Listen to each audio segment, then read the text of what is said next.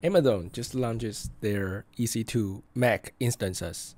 It's pretty interesting. If you've been using Amazon for a long time, you probably use Linux servers or Windows servers for most of the time. There's no really the Mac OS systems for you to use. In fact, most cloud services, they don't provide Mac systems. But just today, Amazon launches Mac EC2 instances.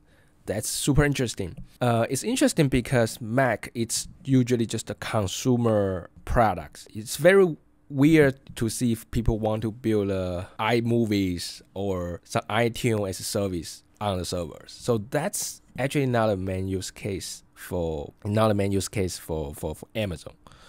For most users, Amazon they build that is probably for you to test, because previously if you want to test your Mac OS apps, either iOS app, iPad apps, you need to really physically own the iPad, and it's harder to do the scale test. Maybe you want to launch 10,000 machines, 10,000 MacBooks to test that. You can do that with Amazon EC2 Mac services, which you can instantly launch so many 10,000 instances, 10,000 machines, virtual machines, then test your product, concurrencies, stuff like that.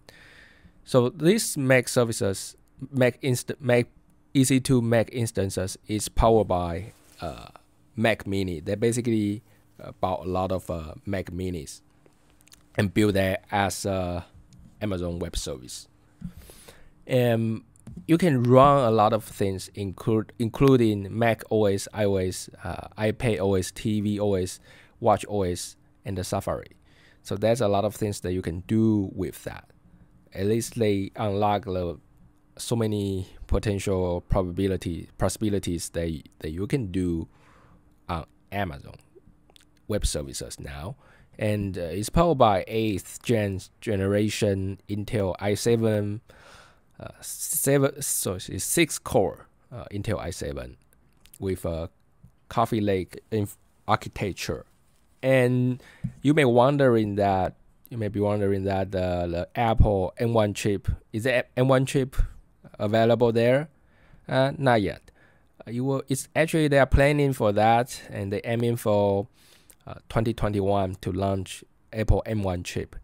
And I think this launch is significant because it means Apple's already become a very, very significant force in the cloud computing.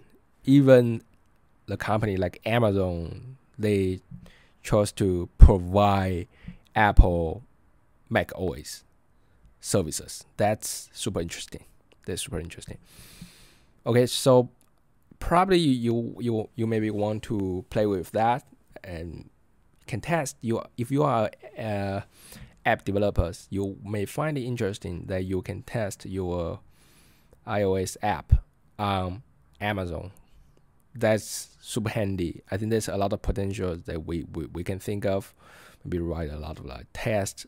Maybe some people will build iOS test framework, iOS test as service on Amazon, so that you can test easily so many different phones concurrencies on Amazon. I'm not really sure that's a use case, but anyways, let me know what you think about it. I just think that's pretty interesting. Even I probably won't really use that because I don't have that kind of use case, but I believe many people have that.